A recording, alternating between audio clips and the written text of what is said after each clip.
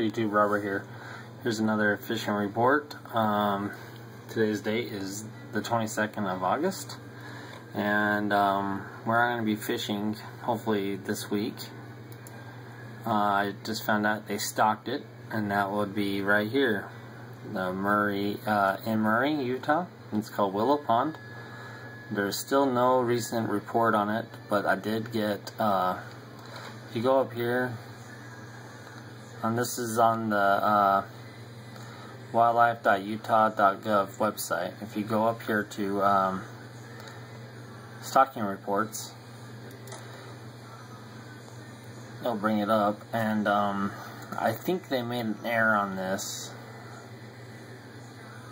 Let's see if I can show you real quick.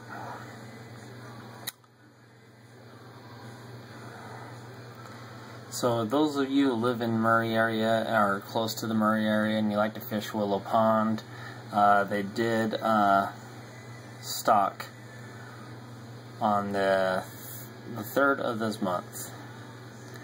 But right here they put 1.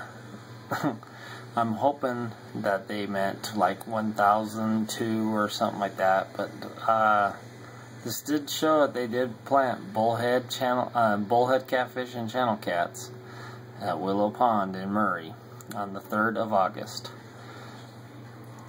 But yeah, if anyone from Utah has fished Willow Pond this year and have caught some stuff out there, post in the comments below and let me know how you did.